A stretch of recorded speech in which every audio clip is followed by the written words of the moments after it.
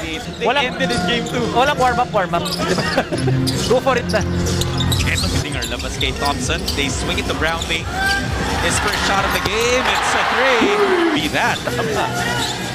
Nakita man natin, madami rin naagawan yan. Comes up empty in that possession. Ito ngayon si Brownlee. Extend to eh. Thompson, layup.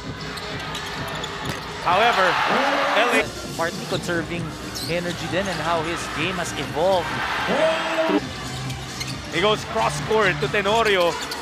Napatalo na naman yung defender and They want to go to Brownlee dahil yung matchup niya, smaller ball lead. Shapit with the Lee, Gio Halalon or Mark Baroka on the court for Magnolia. Rakocevic could not get it in the first 2 attempts, but 2 seconds left on the shot clock. Thompson puts it up. The first 12 out to JB. Look at how quick that ball moved. We cross-court again to Pringo. Stanley blocked by Abueva. 4 na rebound na ito si Rakocevic.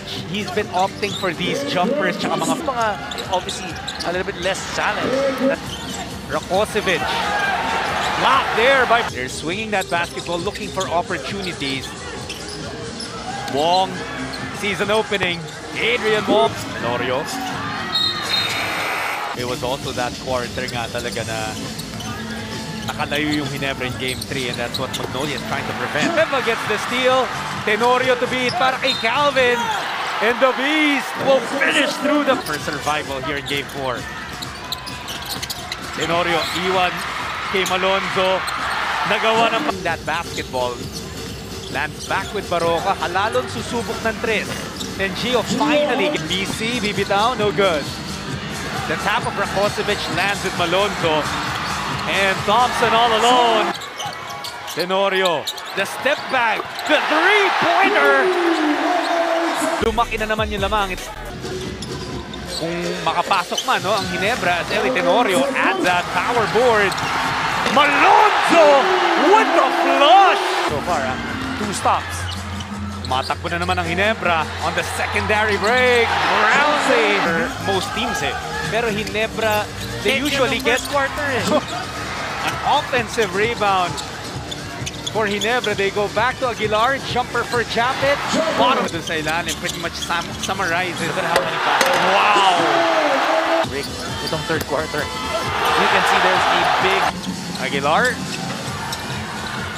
Missing there kung hindi man assist na itong Magnolia. Rafi Rivas. Your defense nila became more active and that's what we saw even from the beginning. Right? We saw that this grabe yung pinakita ni Ginebra especially in the 3rd quarter. Para paglalapit, biglang matutulak palayo ulit Parang electric fence. Mula na napag-usapan yung pag-angat niya dun sa all-time career 3-pointers made. Oh, wow. Yes. Ang problema dito, sila lang yung low scoring. It was the same with game 3.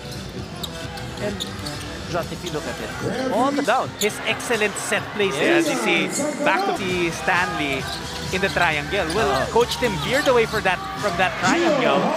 Lead for Barangay Ginebra with make a couple of stops, force Barangay Ginebra into misses.